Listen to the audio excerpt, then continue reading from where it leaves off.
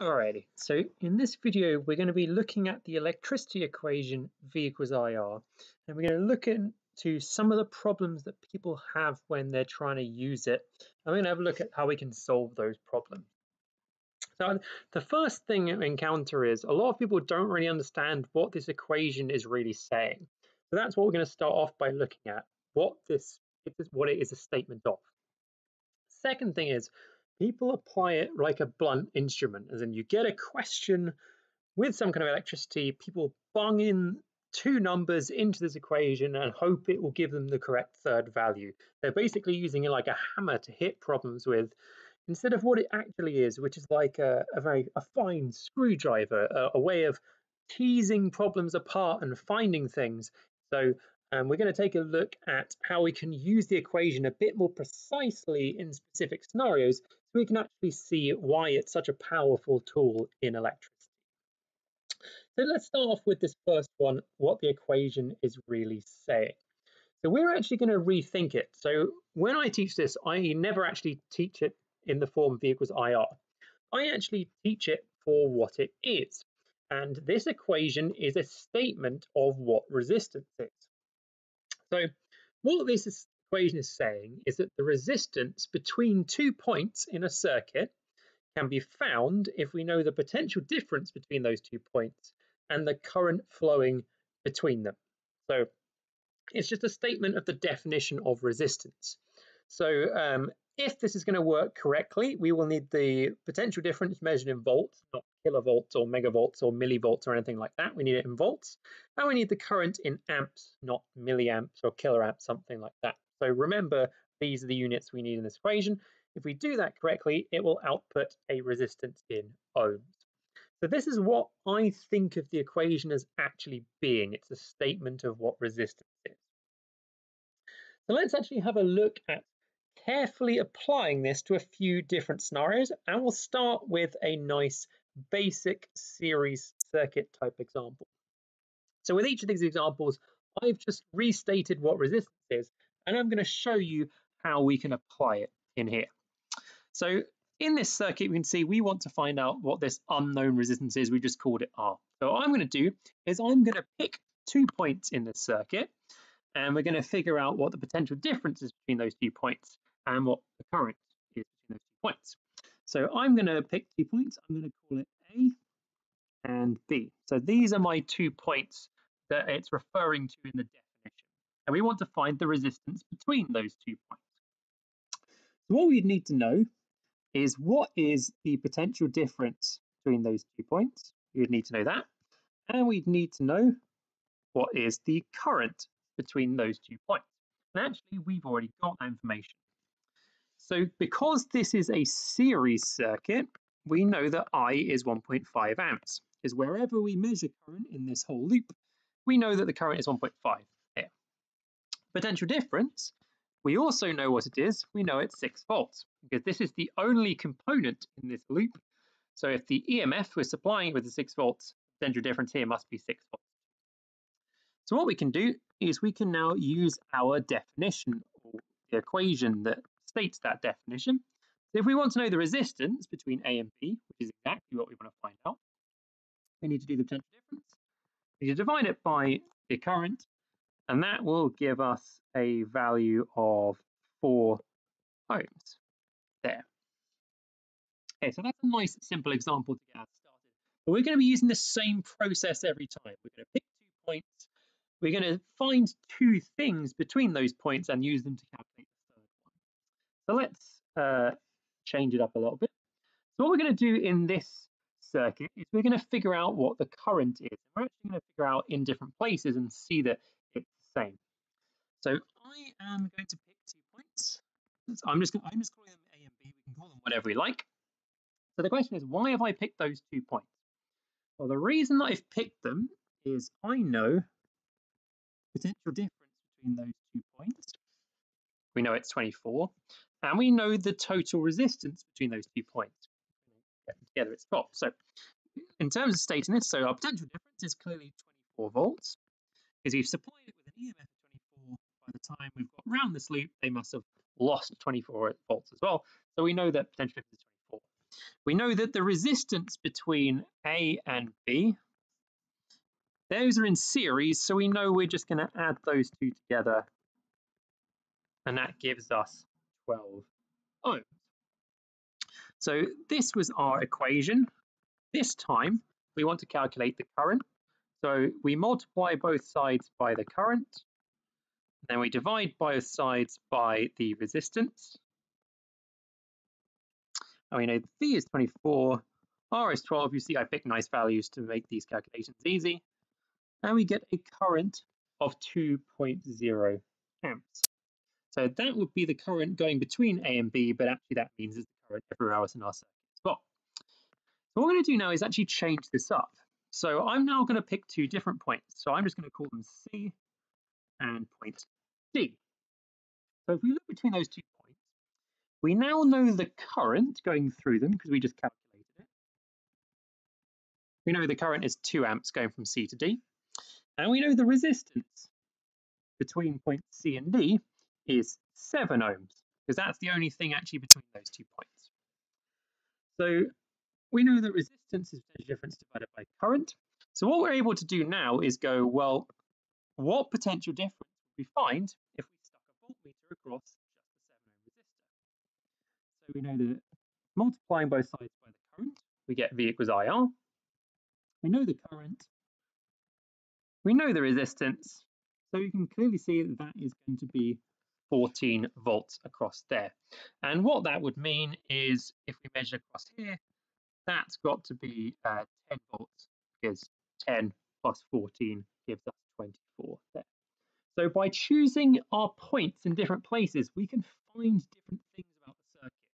And what I'm doing is I'm picking places where between the 2 points, I know 2 of current, resistance, and potential difference. That's what I'm looking for. So let's have a look at a different one. So we've got a parallel here, and I'm going to show you some points in different places. So let's make my first point here A and B. Why did I pick those 2 points? Well, I know the resistance between them, and I know the potential difference between them as well. So if I put a voltmeter in here, it would clearly read 20 volts. Okay, so we're clear we can work out our current going between A and B. So we know our potential difference between A and B is 20 volts. We know the resistance between A and B is 5 ohms. So we know resistance, potential difference divided by current. We know that if we multiply through by current, we get this. We know that if we want to get current, we divide by R. And we know that's 20 divided by 5, which is clearly 4.0 amps there. Okay, so that's what we get if we put our A and B. Let's put them in a different place now. Let's have point C and point D. So we know our potential difference is again 20 volts. And we know our resistance this time is 10. So our potential difference between point C and D is 20 volts. Our resistance between point C and D is clearly 10 ohms. So again, I'm going to jump to the last stage. So we know the current is V over R. We've already done that rearrangement. 10 divided by 20, 20 divided by 10 even, gives us 2 amps there.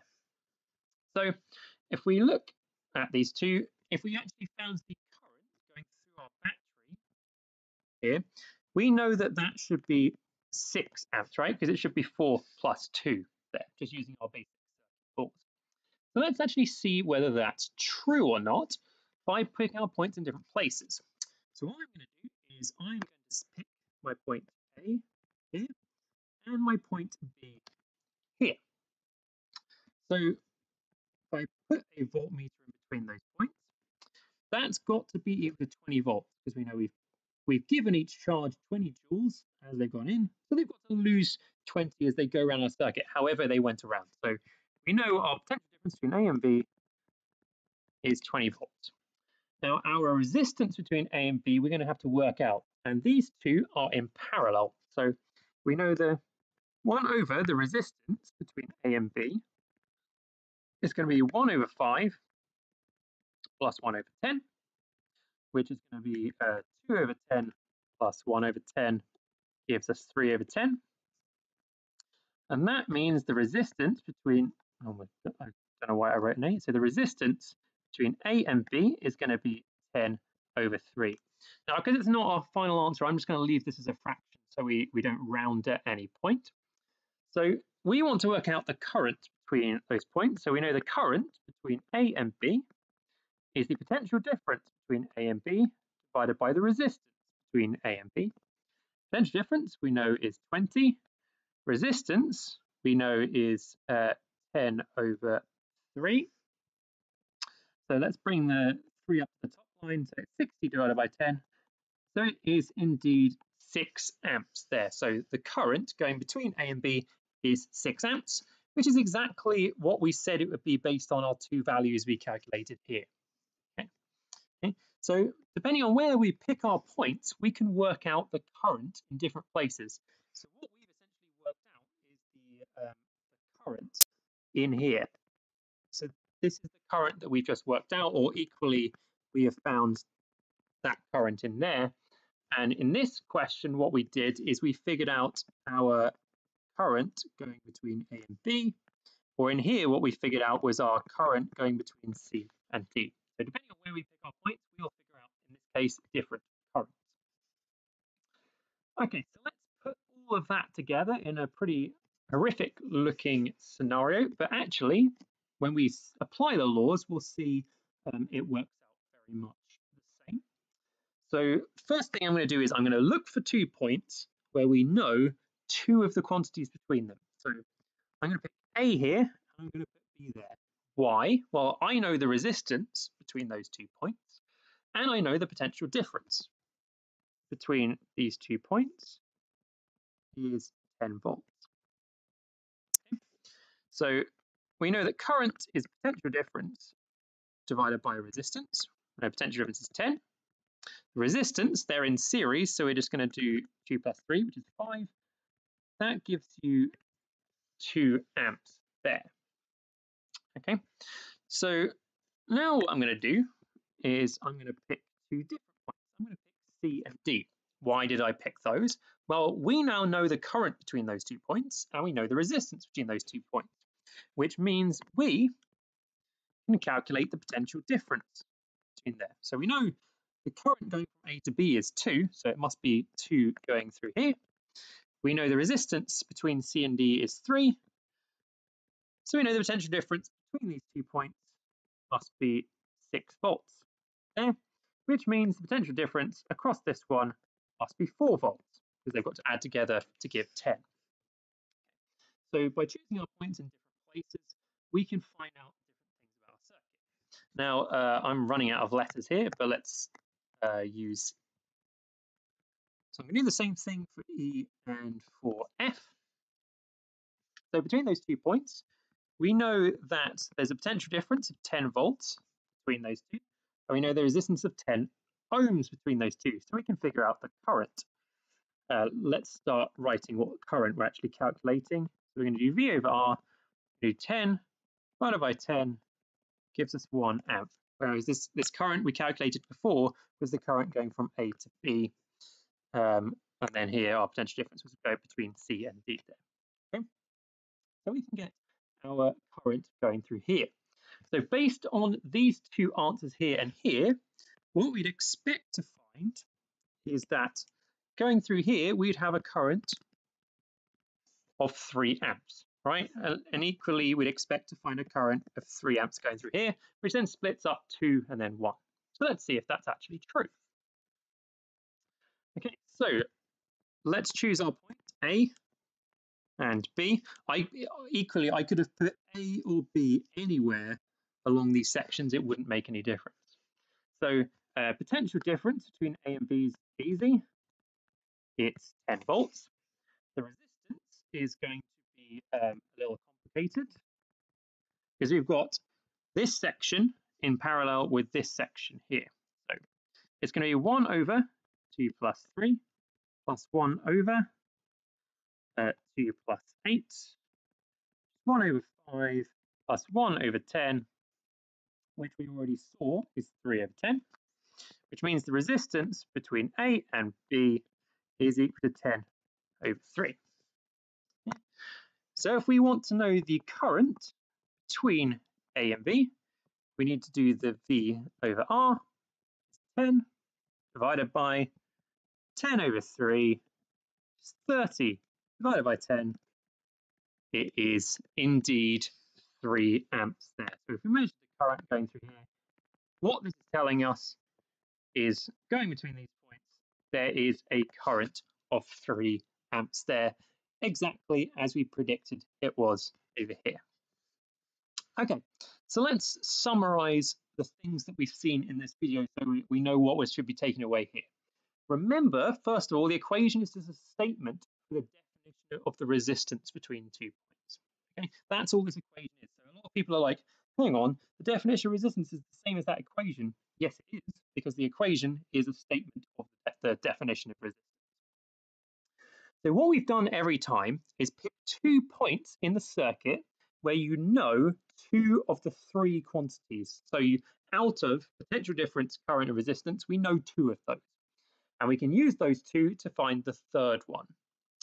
And the thing we also saw is when we're finding the resistance between 2 points, remember to check whether our resistors are in series or parallel, because that will affect what the total resistance is. Okay, so that finishes off our video looking at using V equals IR, hopefully a little bit more precise.